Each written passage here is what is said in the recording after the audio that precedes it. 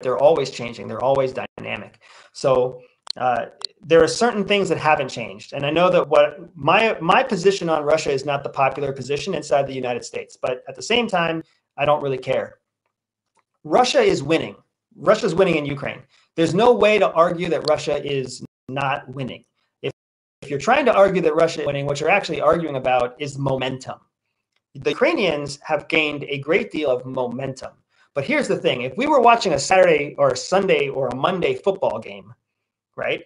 If one team scored 16 points, you would say that team is winning. If the other team came back and scored 7 points, who's winning? Still the team with more points.